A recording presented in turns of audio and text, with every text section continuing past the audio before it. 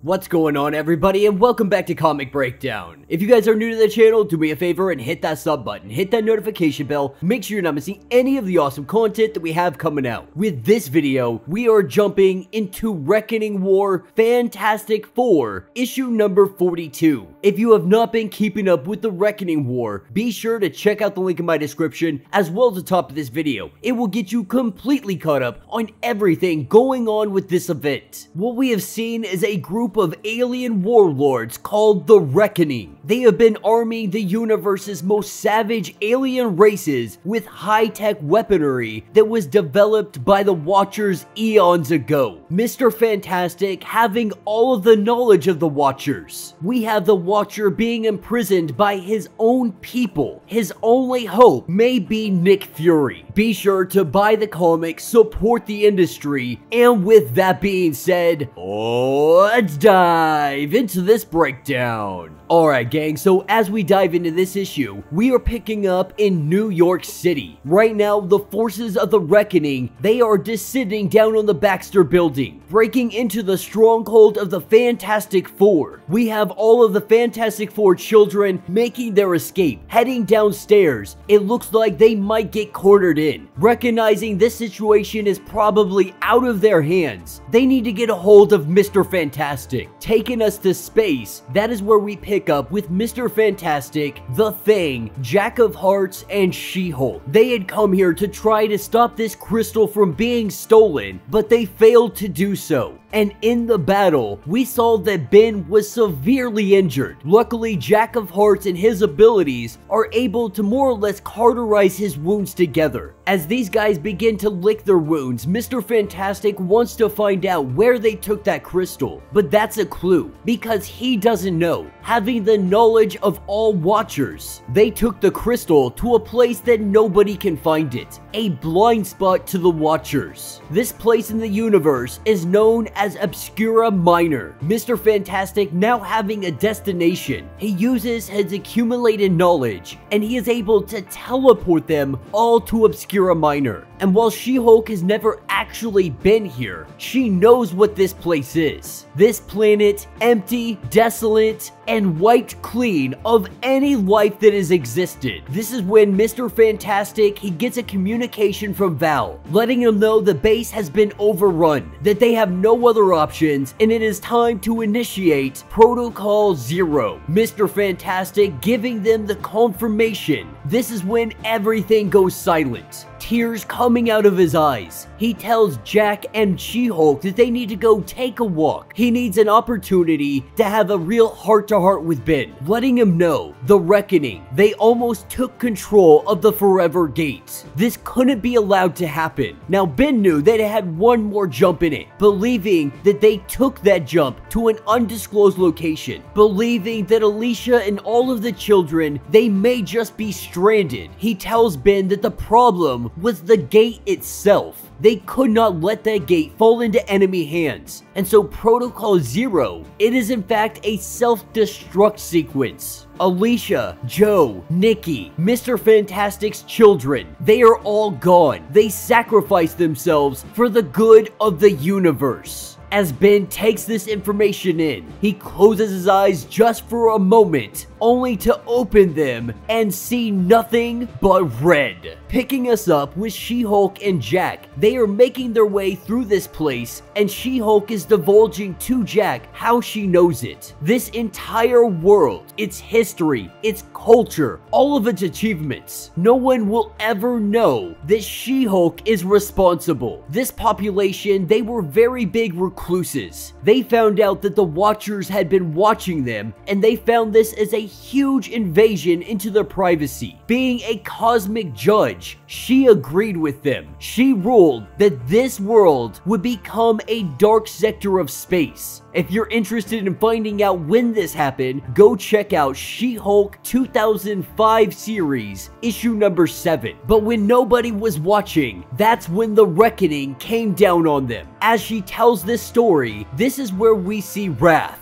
Him and his army are the ones that slaughtered this entire planet, knowing that this would be the beachhead. This would be the location where they staged their war. A blind spot out of the sight of the Watchers. An opportunity to be able to build up their masses and strike all at once. As She-Hulk charges in, she quickly recognizes she is outmatched, though she tries to throw some heavy punches, as Jack is throwing every bit of energy he can. The truth is, Wrath is far too strong for this. He survived a blast that wiped out 9/10 of all creation. He has massacred people, worlds, galaxies alike. The two of them are nothing. Taking them both and slamming their heads together, this is a fun game for him, because the stronger one is going to survive, and they are going to know that it was their own body who killed their comrade. And so while the two of them are just getting their butts kicked, we are taken to planet T-37X, homeworld of the Watchers. And currently Nick Fury, he is eavesdropping on all of the conversations, overhearing that the Great Gathering is about to begin. This gathering is where all the Watchers come together, they take their knowledge, and they upload it. One of the Watchers are being set aside, being put on a different mission. This makes Nick Fury wonder what he's up to, what makes him so special and so unique that he would be left out of this. But he also recognizes this may be the only time that he can rescue his Watcher. Currently imprisoned, nobody is going to be watching him, and so it is a perfect opportunity for a jailbreak, throwing us all the way to the capital city of Kree and Skrull Empire. We are picking up with both Teddy and Billy. As they are fighting off all of the forces of the Reckoning, this is where some help comes in. That help comes in the form of Johnny. Emperor Hulking thanks him for making his arrival, coming just in time. They are now able to turn the tide in this battle. Johnny letting him know that if you really want to help me, once we have freed your planet from all of this, we can go save many more worlds. Emperor Hulking more than willing to do this. They are not going to be doing it just by themselves. With Johnny asking the help of some other individuals, we see the arrival of the Starjammers, the Guardians of the Galaxy, and a handful of our other friends. While the forces of good are now gathering for the most epic battle, we are taken back to Ben and Mr. Fantastic. Brother versus brother. The Thing versus the Stretch Man.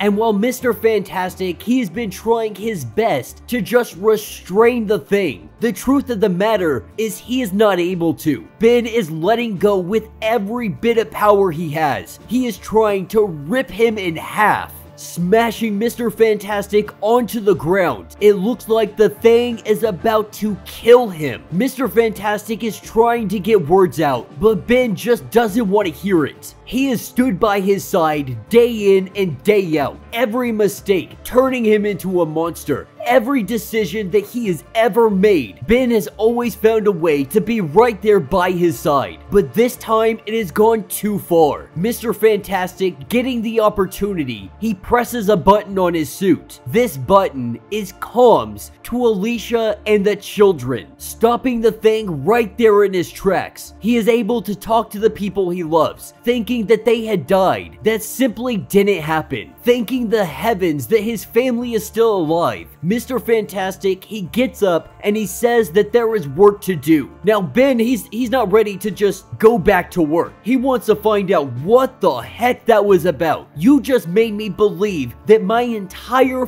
family had died, and clearly that wasn't a self-destruct protocol. So what happened? Mr. Fantastic lets him know that you faced Rapture and then you froze. In the past, if anybody had knocked him down, he would have got right back up and he would have fought like hell. He would have kept fighting until he won, but not this time. And as a man who knows everything right now, he knows exactly why. In the past, he had nothing to lose, but now he really does. He has a wife and a family that is waiting back home, something to live for. This has put him off his game, and in this war, the Reckoning War, everything is at stake. It's not just him. It's not just the people he loves. It is everybody. And now, next time, he won't freeze up. Next time, he will fight to the death. Because now you have something to fight for. Ben letting him know that he might be right, but that doesn't mean he's going to forgive him for what he just did. Mr. Fantastic could care less. The truth being, he needed the thing at the top of his game. And now that he is, they can go help their friends. Heading over to go help Jack and Jin. This is where they find a gateway. Knowing that they have to go in there and try to save them, they walk through and they find themselves in the Barrens. The toxic remains of what was left of 9/10 of the universe. The only thing is that Wrath has tricked them into going in here, closing the portal behind them. The 4 individuals are now stuck in the Barrens, and he believes firmly that it will take them eons to learn how to get out of this place, because they had Watcher technology at their disposal, and it took them just as long to figure out how to break through. As this story comes to a close, we are taken to the Florida Everglades. Dr. Doom is holding an artifact. This artifact has been the want of someone who is extremely powerful, said to be an Omega level alien, and right now Dr. Doom is summoning that alien to his cause. And that will be the end of this issue.